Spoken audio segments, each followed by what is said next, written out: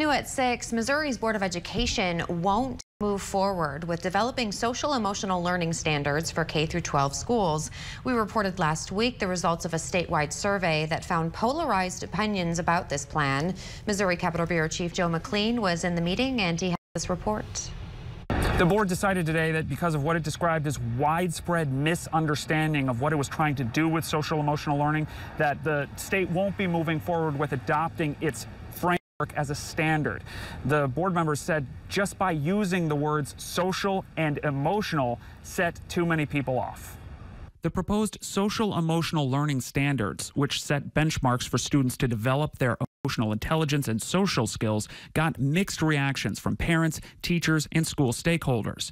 While roughly half of the survey respondents were supportive, others were strongly opposed, though many didn't seem to understand what SEL is. During our review, it became clear that there was a great deal of confusion around social emotional learning and what it means. What has become clear to us is that what we were trying to do in bringing together and unifying an approach that we could all support has had the opposite effect. It's created a bit more divisiveness than we would like to see. But educators and administrators say these skills are badly needed and that the workforce is already missing them. I hear employers all the time saying, you know, we're getting students that lacked soft skills.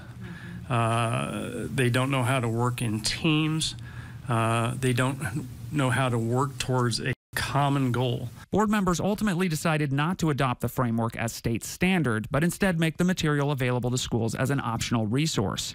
But the board said the work on social emotional learning will continue, but it will just be called something different. In Jefferson City, Joe McLean, WGEM News.